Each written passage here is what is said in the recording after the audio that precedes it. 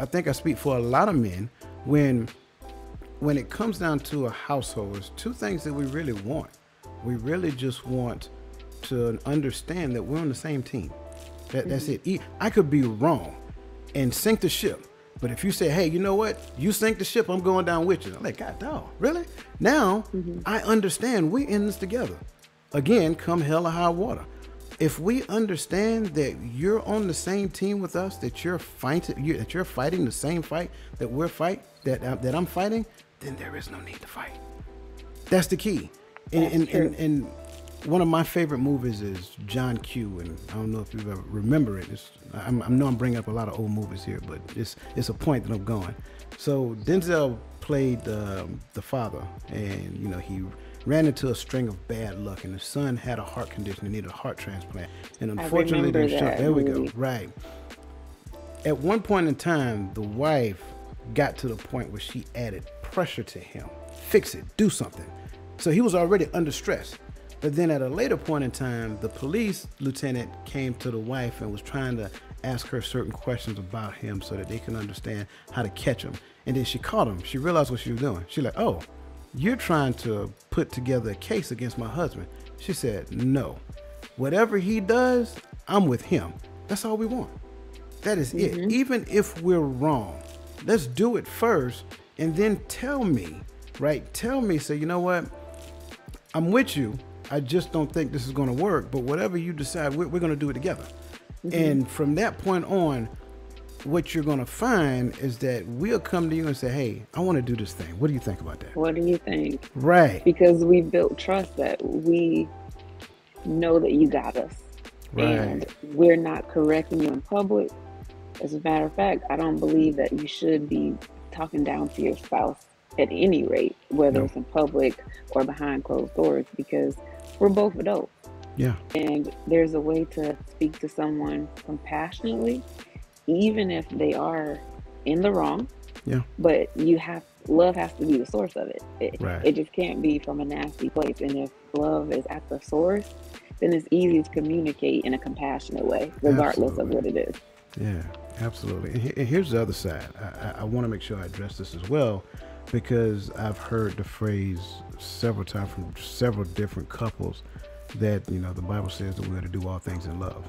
Well, I think a large portion of that misunderstanding and antiquated thinking, it kind of shapes the idea to believe that love only fits one metric. But when you go back to the source of love, he has done everything from compassion to correction. So everything within that space is love. I'm not going to correct you if I don't care about you. You can do whatever. If you want to drive down the street doing 100 and tell me about it later, you good? All right, great. And I'm moving on. But if I love you, then I'm going to tell you, say, hey, you know what? Maybe that's not the best thing to do. And I'm not going to attack you in it. I'm just going to address it and then believe within myself. I believe wholeheartedly that the Holy Spirit is at work in each and every person. Only thing I need to do is make you aware of it. And once I make you aware of it, then allow you and the Holy Spirit to have the perfect conversation. Hopefully you'll fix it. But if not, well, I guess we need to have another conversation. This one might be a little different, right? Now I have to express myself to you, right? To help you to understand I didn't necessarily like that. There's nothing wrong with a man expressing himself. Here's where we've experienced some things. When a man expresses himself, a lot of times what ends up happening is that we take his expression and then we respond to the expression and not the words that he is saying. Well, the issue with responding to the expression and not the words that he is saying is that just like you, he feels that he's not heard. And so when he says, hey, I don't necessarily like the fact that this happened, you know what I'm saying? Because it kind of made me feel one way or the other. Well, you're responding to the way that he's addressing it. You don't like the fact that he's bringing it to your attention, or you feel uneasy because, well, maybe you weren't really corrected a lot when you were growing up. So now when you're corrected, you feel like it's a personal attack, but he was talking about the behavior, not the person. And that's where we run into some issues, because we automatically take correction and we relate it to the person. If a person is addressing a false tale, he is not deliberately calling the person a liar. If you take it as being a liar, that's something that you chose to do, but he's addressing a false statement. So what we have to be careful in the line of communication, like you spoke to, that you referred to a few seconds ago, we have to learn to respond to what the person is actually saying, not necessarily how we perceive their emotions to be, because at that point we're telling them they're wrong for feeling the way that they feel. You have some experience within the workplace as well as personal experience.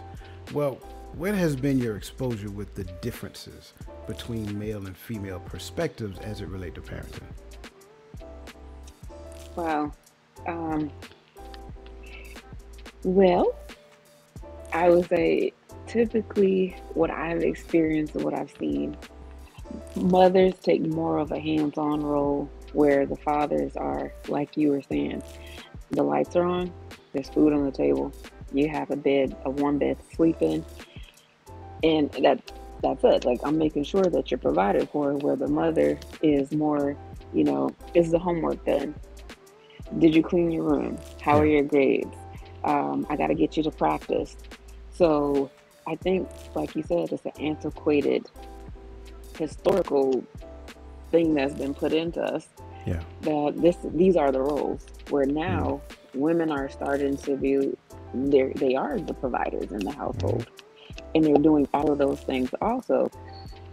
And then it's hard for the man to actually come in and say, hey, or to take lead. I'll just say Yeah. that, Yeah. to take lead in the household, because women have been doing so much that is, well, I really don't need you to do that. Right. Not saying that's true and not saying it's false, Right. but I've seen it a lot where women are more hands on than the fathers are.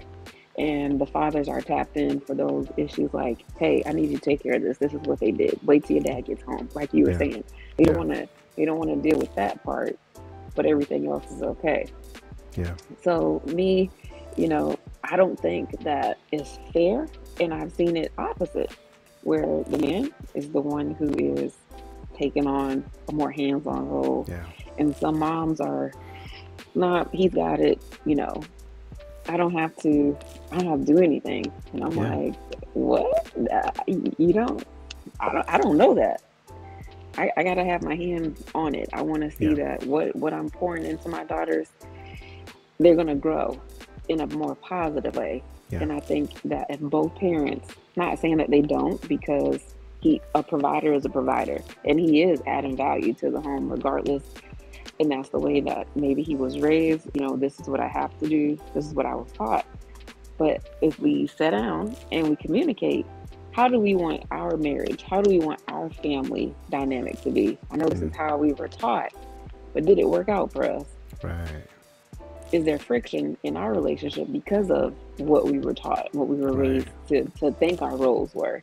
How do we change that dynamic? How do we change that conversation? So that way our kids know, hey, this is interchangeable. Mm-hmm. One day you may be the sole provider. Who knows in this society?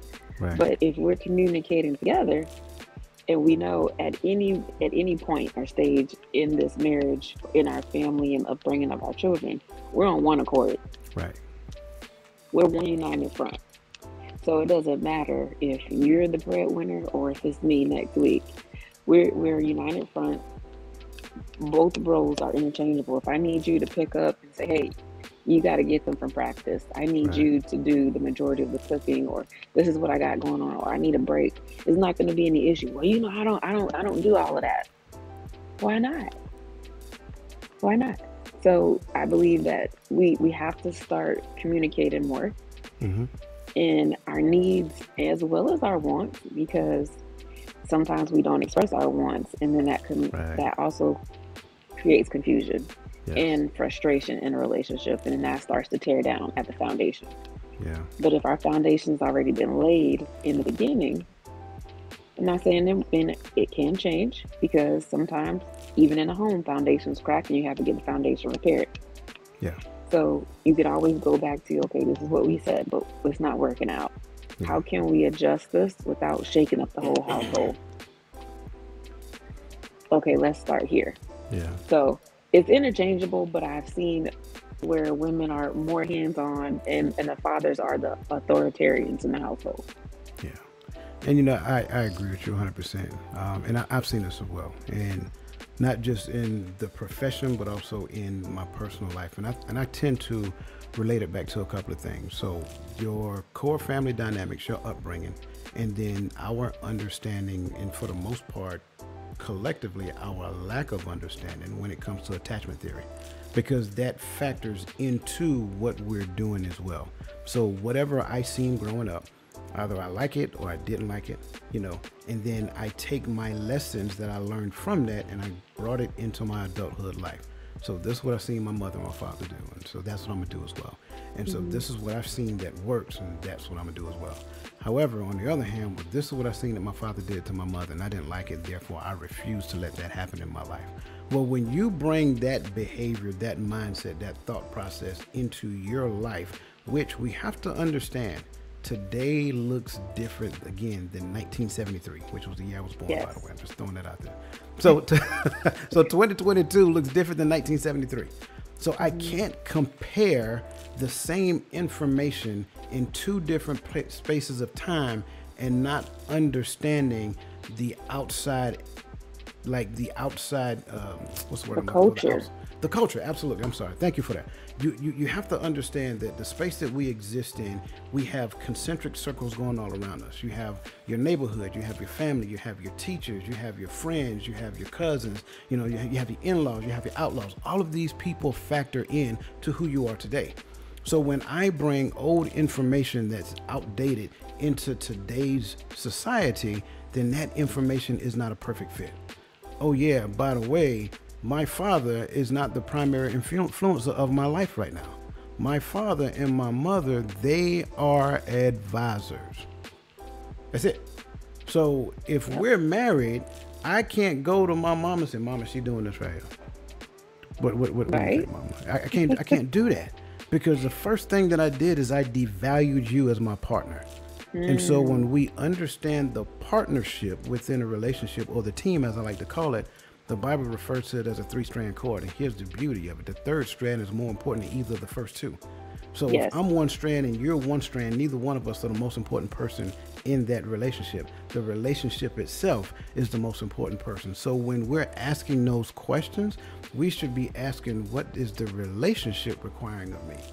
When I ask that question, that takes me to a whole different sense of awareness, because now I'm not considering getting even with you for being mad at me.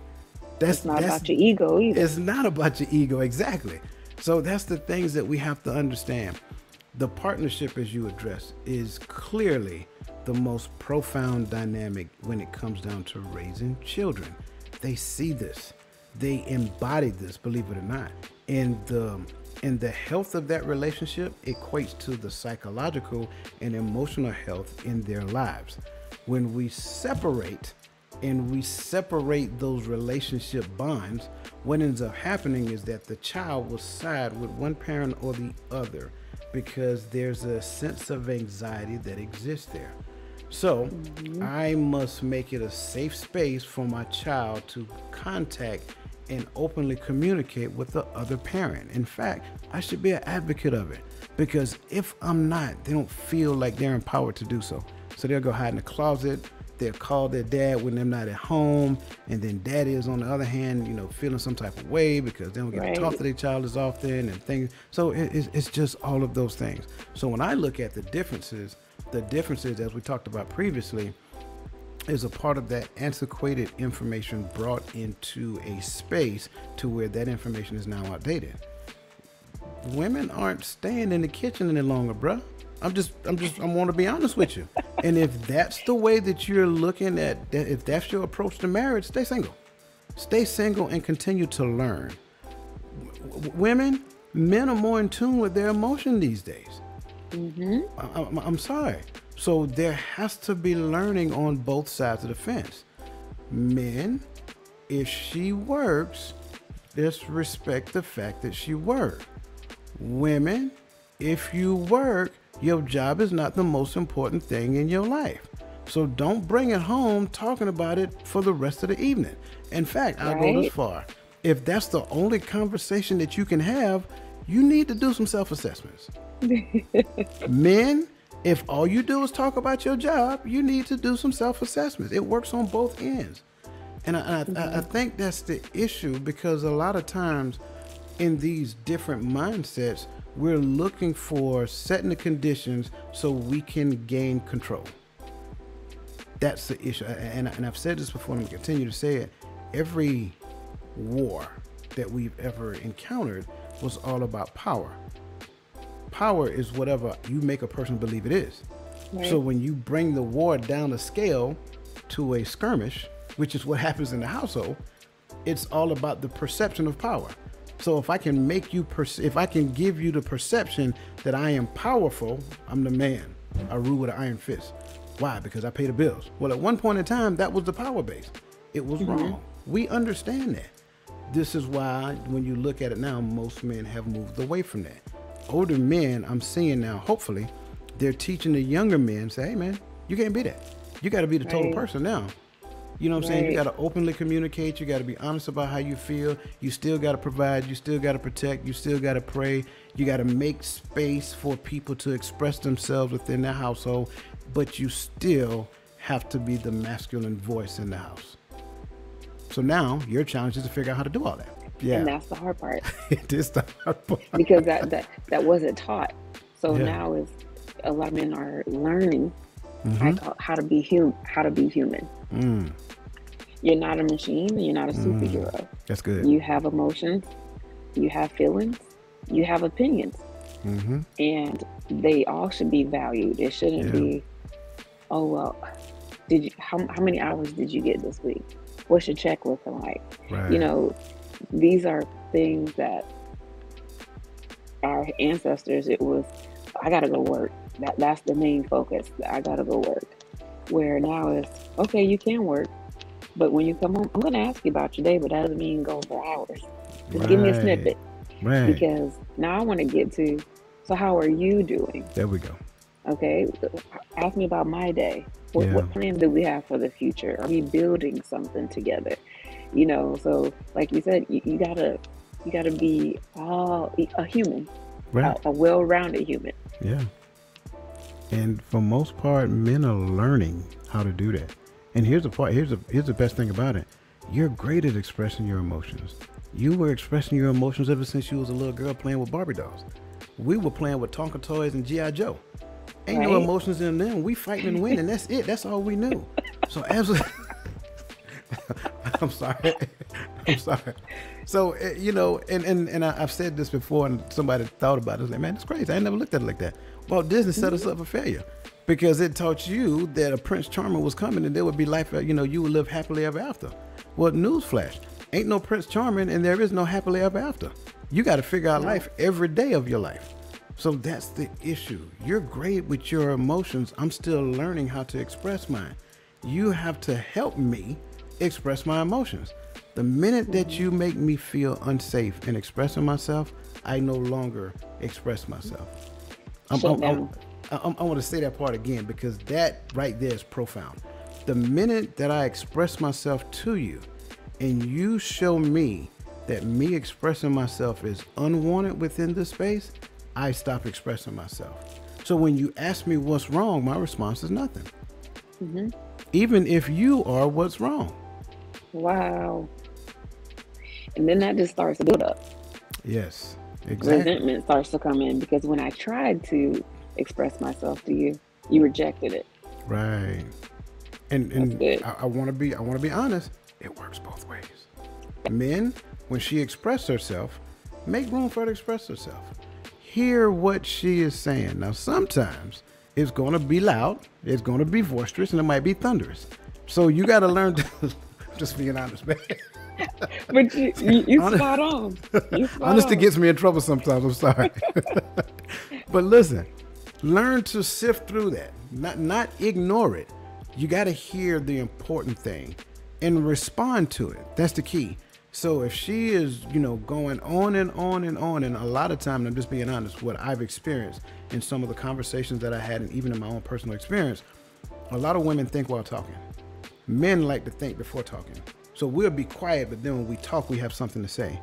women will give you a story that leads to another story and another story, and within the connection of these stories is what she is saying. So you're going to have to learn to repeat back to her what you think she is saying so she can correct you. There's nothing wrong with that. I got it wrong. Help me to, where did I miss it at? Help me to understand exactly what it is that you're trying to say. Now she gets to the point she feels like she's heard.